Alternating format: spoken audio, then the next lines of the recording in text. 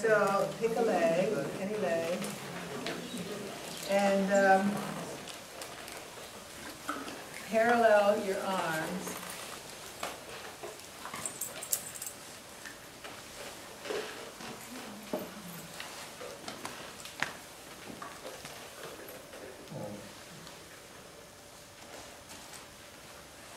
So this is just a simple rotation.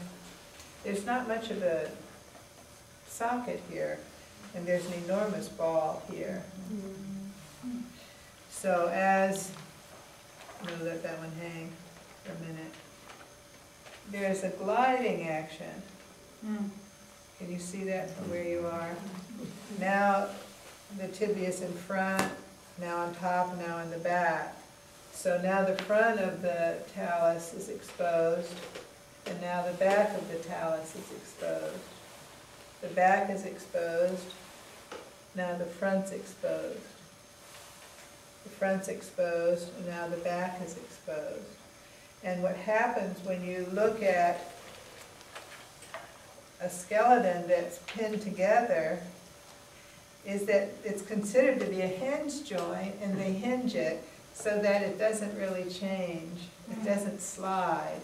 It goes like this. It doesn't, the same way with the elbow. They're not, a hinge joint is an intellectual concept. It's not a physical one. Not a body, natural one. A door, it's real. But in the body, thank you, we have this gliding. And in order for this glide to happen, these bones need to rotate. If they don't rotate, then you have a hinge. If they rotate, then when there's space in the back, the talus glides back. When there's space in the front, the talus glides forward. So when you look at the joint, it's somewhat like this. So you open space front and back. This is fibula, talus. There's this action. So when you're going like this, your foot will come back. And then when I say,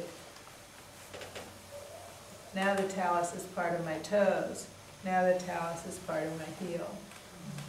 And that's not doing this, that's doing this. This is doing this.